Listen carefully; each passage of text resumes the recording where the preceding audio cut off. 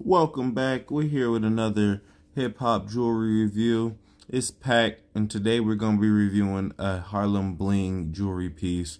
It is going to be the 41mm partially iced Moissanite Rolex piece that they have on their website, listed for around $380 to $400. I got it on a discount at around $170. So I think I got it at a pretty good price with the discounts, codes, and all of that sale stuff that they be doing on the website. So you just got to stay tuned for all of that.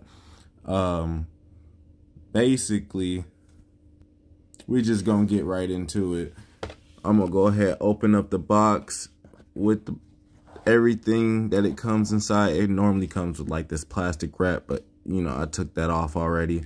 You get the watch. It comes on this nice little watch stand here, and I already got it sized and adjusted. So yeah, that's pretty much it. I had to get about 3 links taken out. It comes ready for about a 8.5 wrist size. So you will probably have to get that size. Also comes with that good old GRA certificate to let you know that all the Moissanite in it is authentic and whatnot.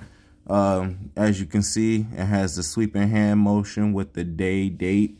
Everything seems to be pretty good with it visually. I like the way it looks and the way it feels. I've been wearing it for about 3 to 4 weeks now, and you know, I think it's pretty good. In stainless steel, so you got like basically 2 types of textures there. One's like a frosted almost, and then it's like a high gloss finish or something. I don't know, but it's good. I like it. I've been getting a lot of comments from it. People said lots of great things about it, and it looks very nice in the sunlight. You know, natural light. It has a crystal face to it too, so it has like a mirror finish on it. As you can see that good reflection when I tilt it back and stuff. There's some light to it right there when the light shines on it, just regular like phone camera light, so y'all can see.